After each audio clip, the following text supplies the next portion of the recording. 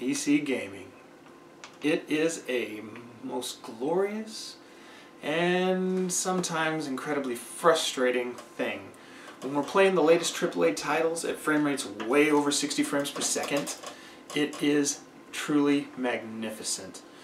But as our hardware begins to age and our frame rates begin to dip, and we find that our once mighty system specifications are now more like the minimum specifications on the new titles coming out, we eventually reach that point when we're forced to change our graphical settings from ultra to high and then to medium. We even try using custom settings to get our systems to give us that eye candy that we crave so much. But eventually comes that inevitable moment when our computer shouts, "I'm giving her all she's got, Captain. If I push it any harder, the whole thing will blow." Okay, so your computer isn't going to use those exact words, but if you're watching this video, you have reached the point when your computer is now no longer performing at the level that you would like it to, so you're looking to do a little upgrading, and to be more specific, you are looking to upgrade your graphics card.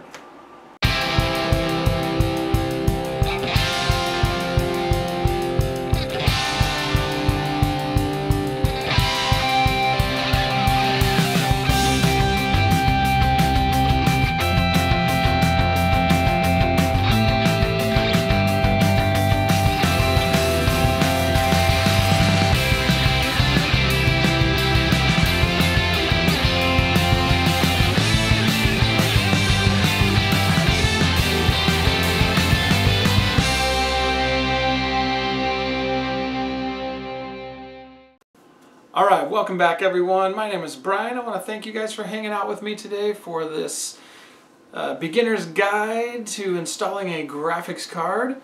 The intro part of the video took a little bit more time than I was expecting it to, so I'm pretty much just going to get right into things now. When you're going to upgrade your graphics card, there's a number of different things you're going to want to take into consideration.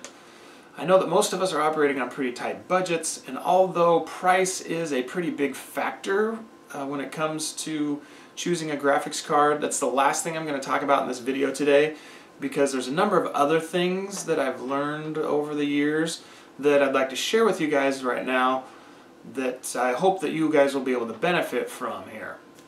So the very first thing you're going to want to look at is, will the card I want fit into my computer case? Higher end GPUs will often have large heat sinks and lots of fans and stuff on them, and can be pretty long, making them unable to fit into smaller computer cases. So it's important to find out how much room you've got so you can pick a card that's going to fit. The second thing I'd say I've learned to look at is whether or not your graphics card is going to be bottlenecked by other components in your system. For example, I wouldn't recommend going out and buying, like a brand new 980 Ti or a Fury X or something like that. One of those graphics cards that's in the, $500+ range. I think the ones I mentioned are more like $800. But anyhow, I wouldn't recommend going out and getting one of those kind of cards if you're running like a dual core processor and like 4 gigs of RAM or something. Because what's going to happen is, even though that graphics card has like all that horsepower and is capable of doing, all of these amazing things, it's not going to really be able to do those things because it's going to get limited by your CPU and your RAM and stuff.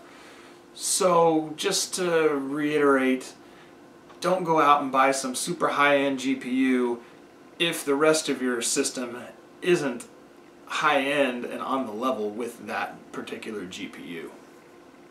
The third thing on my list that is very important to take into consideration is power consumption. Now, you already know that not all graphics cards are created equally. Some are significantly more powerful than others, but that also means that they use a significant amount more power to operate. And so that means that your power supply needs to supply enough wattage to run your graphics card as well as the rest of your system. So if you're not planning on upgrading your power supply at all, you're going to need to open up your computer and take a look and see just how many watts your computer is packing. You'll also want to look for PCI Express power connectors coming from your power supply. There are the 6-pin variety as well as 8-pin variety. Once you know what you've got to work with, you're ready to see if the graphics card you want to buy is going to work in your system. You can find out the power requirements pretty easily by looking up the graphics card you're interested in on a site like newegg.com. Just look at the product specifications, and it will list the minimum wattage of PSU you're going to need. It will also tell you, or hopefully will tell you, how many PCI Express power connectors your card requires. The fourth and final thing that I want to talk about is price. Sure, we could go on and talk about things like, the advantages of AMD over NVIDIA and stuff like that, but that whole conversation is really its own video series all on its own.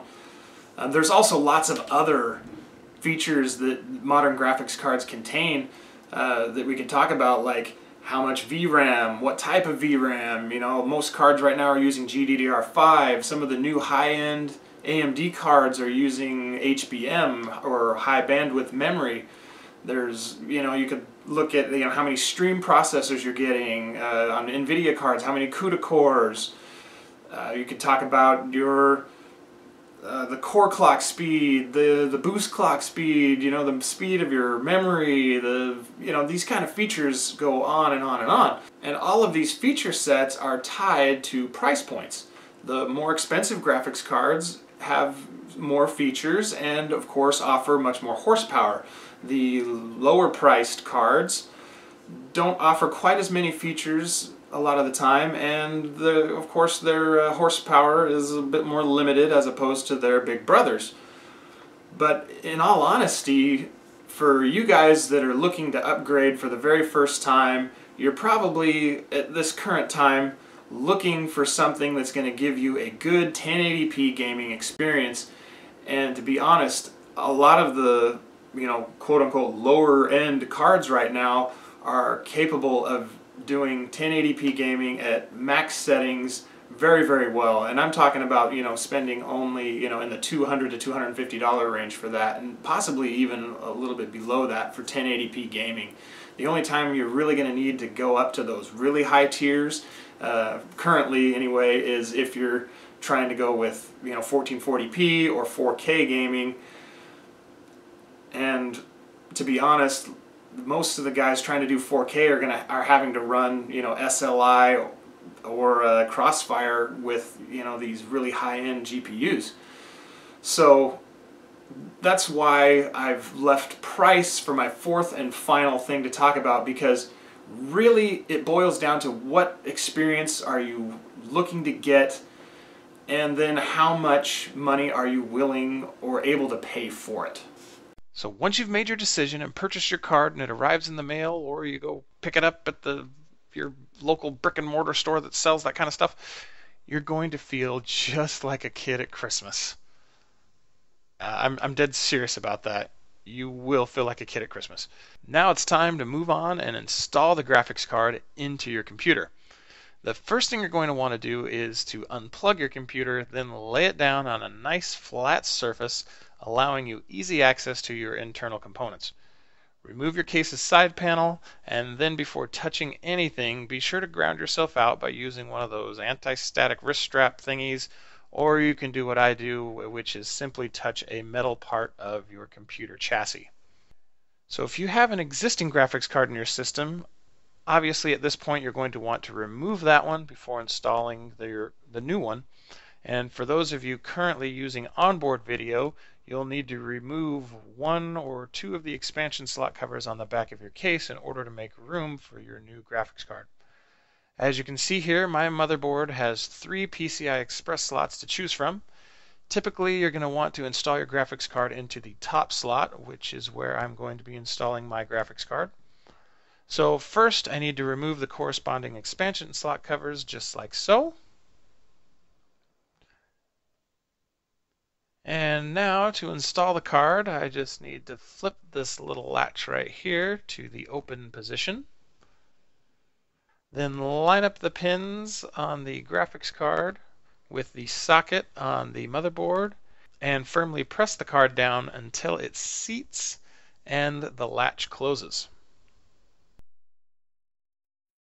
You'll then want to take those same screws that you removed when you were removing the expansion slot cover to secure your graphics card into place. Our next order of business is to supply our graphics card with the power it needs to push all those beautiful pixels. My graphics card requires both a 6-pin PCI Express power connector as well as an 8-pin. Once you've located the appropriate power connectors, you do exactly what I'm sure you're thinking you do and plug the power connector onto the corresponding socket on your graphics card. And that's that. Your new graphics card is installed and ready to fire up for the first time. Well, alright, now once you've got your computer all hooked back up and turned on, there's one last thing you're going to want to do, and that's download the appropriate drivers for your graphics card. Now, I know your graphics card came with a CD, but please don't even bother with that thing. The drivers on there are most likely way out of date, so you might as well go straight to the source and get the most up-to-date drivers available for your hardware. Now, where are these drivers located, you might ask? Well, depending on the brand of your graphics card, you're going to go to nvidia.com or you're going to want to go to amd.com. I'm going to start here by showing you NVIDIA's website. This is what it looks like as of the filming of this video. And we're going to click up here on drivers, go to GeForce drivers. And they've got a couple different ways where you can get the drivers. They've got these automatic driver things where it'll auto-detect what you have, so it gives you... I don't like that stuff because it installs, you know, the software on your system that you really don't want, in my opinion, and it detects it for you. But I mean, since you've bought your own graphics card, you know what it is. So why do you need this crap? Anyway, so we're gonna go with the GeForce card, and mine is a GeForce 900 series. If you happen to purchase something other than that, you'll select it here off of that list. I am not using a Titan X. That is way too expensive for my blood. I'm running a GTX 970. Next, we're going to select our operating system. I am currently using Windows 10 64-bit. If you are using Windows 8 or Windows 7, you're going to want to choose that accordingly. And then get it in the language. I speak English, obviously. And then we're going to start our search. And then what you're going to want to look for is the most current drivers. As you can see, we've got some from September, October, November. The most current one right now is December 1st, 2015. So I would click on that, and I'd come up here and click Agree and Download. Once it's finished downloading, you'll be able to click on it to execute the file, and then you just follow the on-screen instructions there to install your drivers. All right, now switching over to Team Red, the AMD.com. And theirs is a little bit simpler. Right now, this is what their website looks like. And right up here on the top, they've got this spot for drivers and support. Here's some their APU drivers, which if you're watching this video, you don't really need those because we're installing a brand new GPU in our system. Once again, you select your operating system. Mine's Windows 10 64-bit. And then you just scroll down to this portion of the page right here where it's got our download links. And here's the latest version of their Radeon software, the Crimson. You just click download, and then your download will start. And once it's done, you click on it to execute the file, and then the program will walk you through. I'm going to cancel this because I do not have an AMD graphics card, so I do not need the drivers. But anyway, yeah, that's where you get your drivers from. And there you have it. I hope you guys have enjoyed this video. I hope it was very informative, and I hope it is helping you on your journey to upgrading your graphics card for the very first time. If you guys like the video, please click this one, and even if you didn't like it, you can click that one too. Also, if you guys have any comments or questions for me, please leave a question or comment in the comment section that is down below. I'll do my very best to get back to you guys to answer your questions or respond to any comments you might have. Also, if you're not already subscribed to my channel, please subscribe. I'm always working on more videos, and I've got more content coming soon in the future that I hope you guys will enjoy just as much as you have enjoyed this one. Once again, guys, thank you so much for watching, and I'll see you next time.